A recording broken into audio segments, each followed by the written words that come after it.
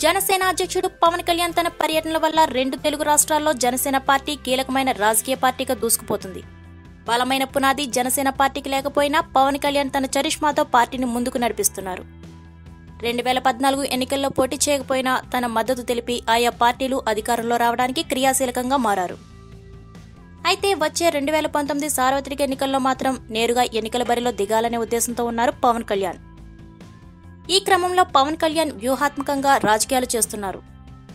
అయితే జనసేన పార్టీలోనికి తెలుగు హీరోలు కొంతమంది జాయిన్ అవుతున్నారని, వారి రాకకు పవన్ కళ్యాణ్ కూడా ఆమోదం తెలిపినట్లు సమాచారం.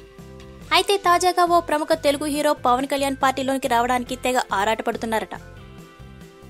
అయితే ఆ హీరో చిరంజీవికి వీరాభిమాని, అంతేకాదు సేవాభావం కలిగిన వ్యక్తి కూడా. ఆయన ఎవరో కాదు, హీరో శ్రీకాంత్. శ్రీకాంత్ జనసేనలోనికి వస్తున్నారు అనే ప్రచారం ఇప్పుడు ఇండస్ట్రీలో హాట్ టాపిక్ గా మారింది. ఒకానొక టైంలో పవన్ కళ్యాణ్ శ్రీకాంత్ నాకు అన్నలాంటి వాడని శ్రీకాంత్ హీరోగా నటించిన ఓ సినిమా ఆడియో వేడుకలో చెప్పడం జరిగింది పవన్. ఒకవేళ శ్రీకాంత్ పార్టీలోనికి వస్తే ఎటువంటి పదవి కట్టబెడతాడో పవన్ కళ్యాణ్.